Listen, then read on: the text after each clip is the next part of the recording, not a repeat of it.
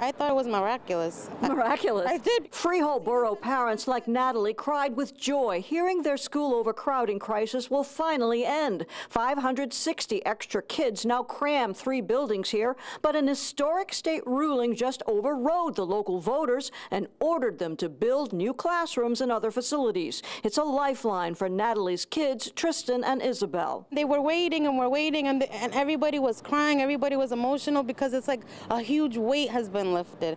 Like finally it happened. This is going to be a relief for me, for the teachers, for the parents, for the whole community. The superintendent's thrilled. He showed us where the new gym and cafeteria will go and where at least 23 new classrooms will be built. What this means in short is that we have the authority to now build the space that we need to properly educate the students. The district had appealed in desperation to State Education Commissioner David Hespy after local voters twice refused to pay almost $280 a year more in property taxes to raise $32 million for school additions. Ultimately, Hespy overruled those voters, calling it an extraordinary remedy that has been exercised only after the development of a full and complete record, clearly demonstrating that the failure to act will deprive children in this community of the educational opportunity that they will need to succeed in life. The thing that was a compelling issue in this case was the nature of the overcrowding. It was undeniable. But the state did soften the financial blow, offering to pay 85% of the construction costs, and the additions probably won't be built for a couple years. It's rare.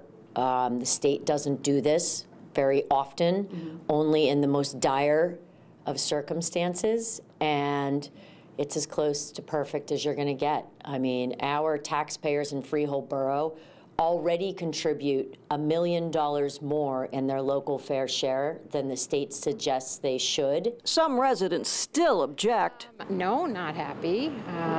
Not sure what we can do about it, but voting doesn't seem to help, so. Another flashpoint, more than 70% of kids here are Latino, a booming population. Their enrollment has gone up. Other surrounding districts that are much wealthier, their enrollments have gone down. And so in New Jersey, since we don't have regionalized schools, what you end up having is this pocket of segregation and unequal facilities. The new classrooms will go a long way towards fixing that. It won't be right away, but at least it's a start in the right direction. Something is happening. Perhaps anticipating a wave of similar appeals, Hespy said that the facts and the legal applications in this decision are specific to Freehold, and he warned it's not broadly applicable to other districts. In Freehold, I'm Brenda Flanagan, NJTV News.